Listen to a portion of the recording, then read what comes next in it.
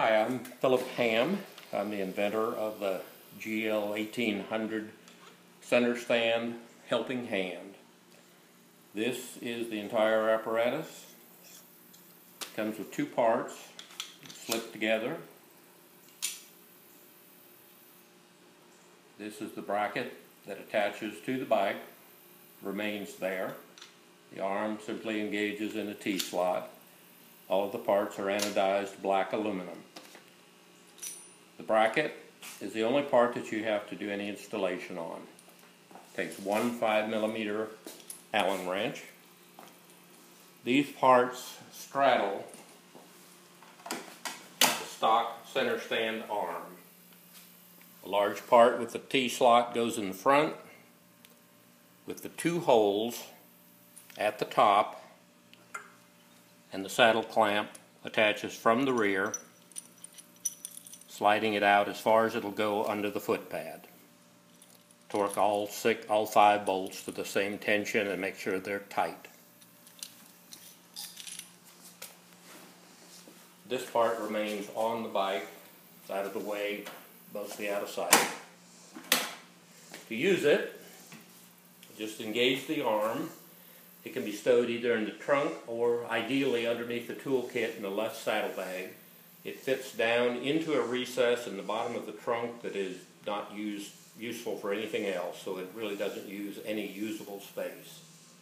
The advantage is that it maintains the center stand, so you can rotate the rear tire once the bike is on the center stand. To use it, you just engage the arm into the slot, no tools required. Rotate this so that your foot can rest on it. The lift is done just like you would with the center stand. Steering straight, suspension on its highest setting, and the bike in neutral. Just put one foot on the pad, keep weight on it, stand the bike upright, and by keeping pressure on it, and your weight close to the center line, apply weight to the pad.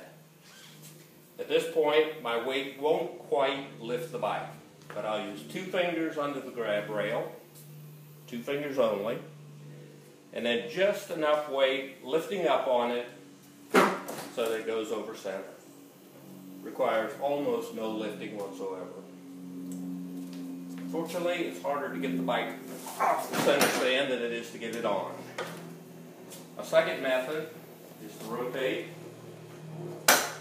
Put some weight on the pad and work your toe up under the crash bar.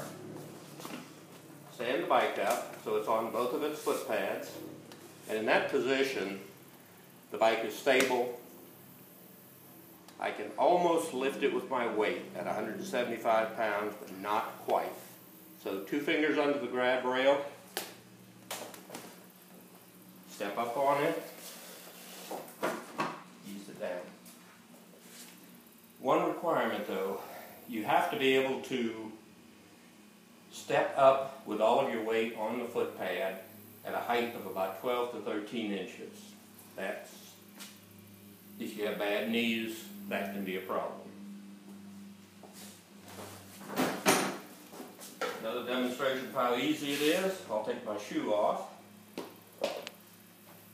Simply put my foot up under the crash bar, put some weight on it. And just try that with your stock center stand. It's that easy. Always remove the arm, then you're ready to go.